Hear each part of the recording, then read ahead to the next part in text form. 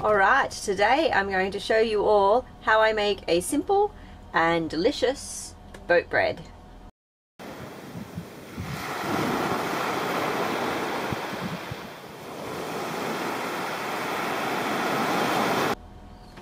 So, this bread recipe is really easy. It doesn't involve a lot of kneading, it doesn't have a lot of ingredients. All this boat bread has is flour, water, salt and yeast. So to begin with, I mix just the flour and the water together, let it sit for kind of 10 to 20 minutes and then come back and do some more mixing. So let's start with that. I do 3 cups of flour. Ooh, I've already made a mess, which I always do when I make bread. 3 cups of flour. I'm using a mug, and so I don't do the entire mug as a cup. I do about 2/3 of it. And you can pretty simply just double or halve or whatever this recipe, depending how much bread you want to make. So 3 cups of flour. Somehow already managed to get covered. And then we do 1 1/3 cup of water.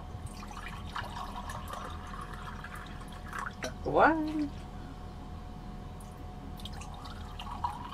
1/3. And then we mix. So a handy tip when you're mixing is to wet.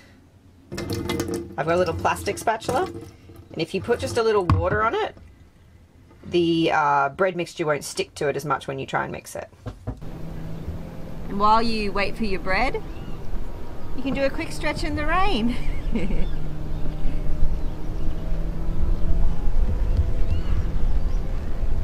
Alright, the bread has been sitting for 20 minutes. Now we can add half a teaspoon of salt, just sprinkle it in there. And I use this very plain, cheapo brand of yeast traddy pan that you can get here in Mexico. Now, the back of the packet will tell you to add a lot. This entire packet, in fact, to a thing of bread. We will not be doing that. We will be adding only a third of a, yeah, about a third of a teaspoon. So you shouldn't open it with your teeth. But yeah, we will not be adding half as much yeast as it says.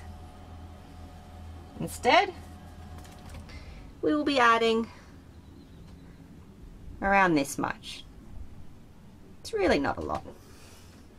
Sprinkle that in. And then we mix. You can mix by hand, but I prefer to mix using the thing just for dirtiness sake. And like I said, if you wet this little thing first, it makes it a bit easier to mix.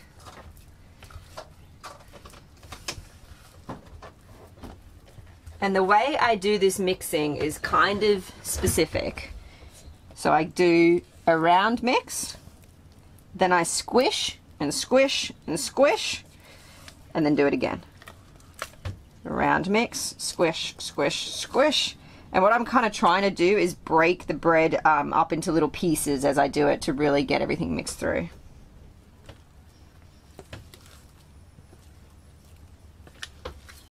Alright, so the bread is resting, but this first hour is very important. We want to fold the bread 3 times in this first hour. So we're going to go for a little jog in the rain, come back, do a fold, then I'll probably do some computer work, fold again.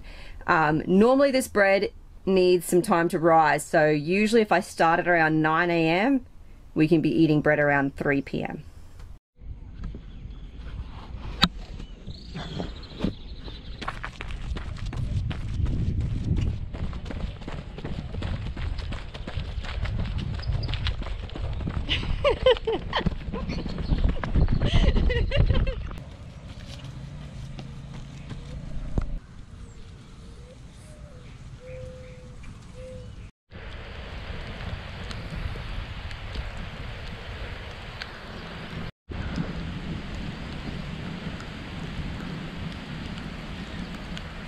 Alright, we're back from our run. And now I can show you how to put the first fold in the bread. Usually I try and do them one every like 10 to 20 minutes, so that usually you try and do all 3 in the first hour. I don't always make that, but yeah, that's kind of what we try and do. Alright, so we're going to lightly flour this cutting board here. Some people will just use the bench, but it gets so messy. So I like to just use the whole board.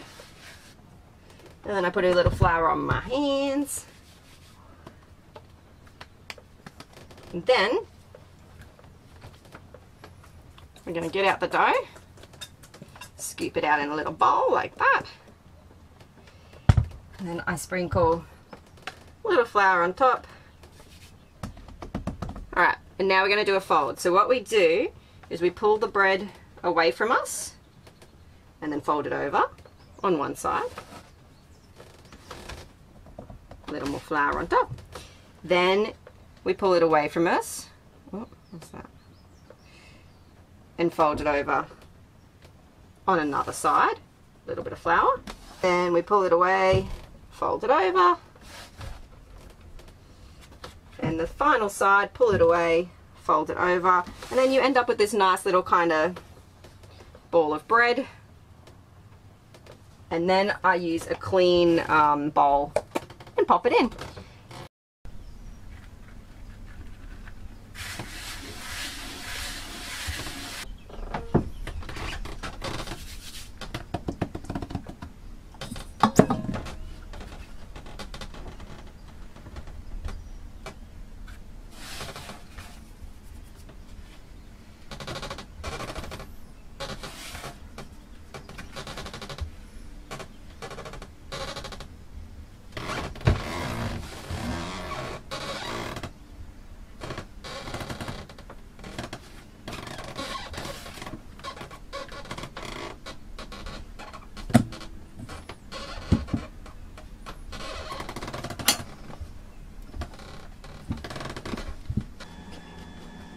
First fold comes away, fold it over, and then fold it this way, and then this way.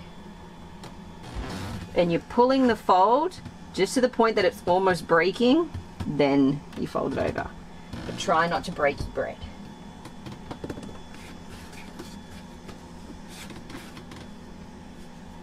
And that's the final fold.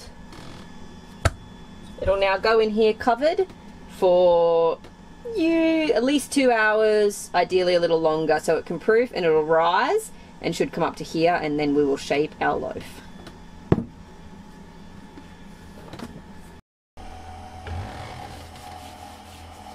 Now we're going to shape the loaf. You can see how nicely that's risen. The yeast has made it all pop up out of the bowl. It's really nice and aerated.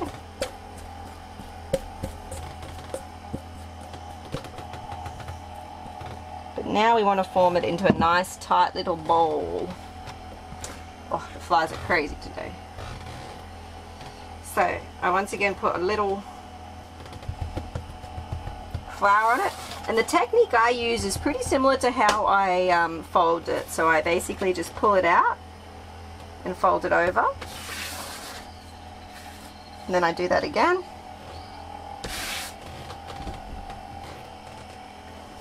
And then I do it again. And then I do it again. And then I basically just like kind of pull the edges of the bread over and lift them up to try and make the, I guess the outside of the bread ball tighter. So it's tighter on the outside and nice and loose on the middle.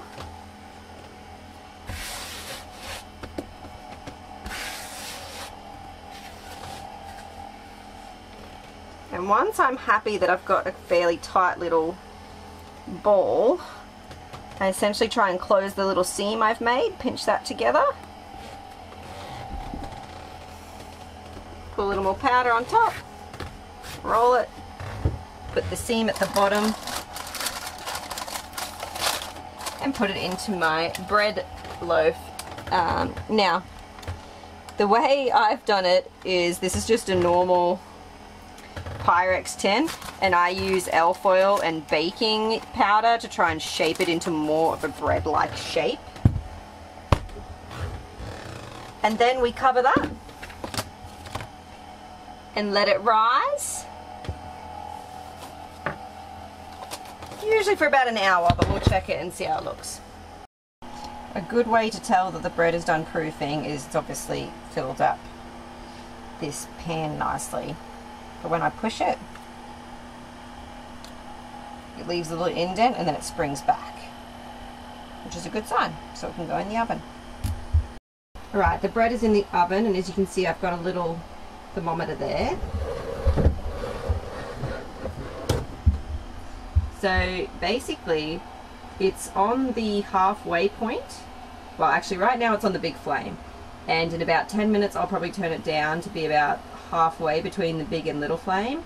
On these Eno stoves, you have to adjust it as it goes based on the thermometer. So basically I will be monitoring that and trying to keep it around 200 degrees Celsius. So the bread is done, and the best way to tell it's done is to knock on it, and each side should make a nice hollow noise. And we just need to let it sit for a bit and then we can eat it.